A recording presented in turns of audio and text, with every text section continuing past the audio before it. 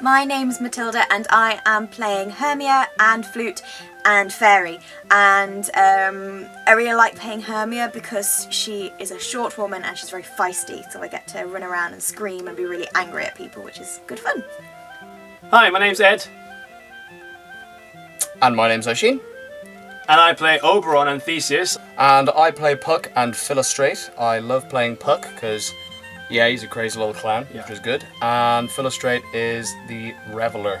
I love playing Oberon because he is just a manly, mad spirit. My name's Lindsay Chaplin and I play Titania and Hippolyta, or Tiddy and Hippie, as I like to say.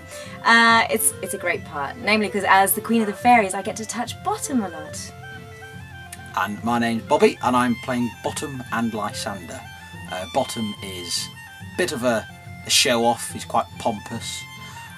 Lysander's a man, so I have to be manly, which is quite hard.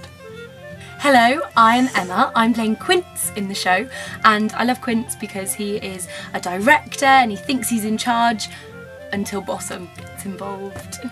I'm playing Aegeus, who is Hermia's dad, and Aegeus is a very cross little man because his daughter won't do as she's told.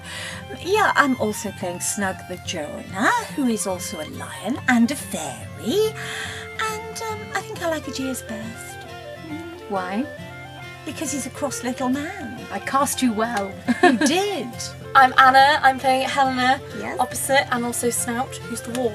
And yeah, it's really good fun. I'm really enjoying Helena. It lets me sort of get out my pent-up anger and rage, and you know, enjoy the height difference that is here it is.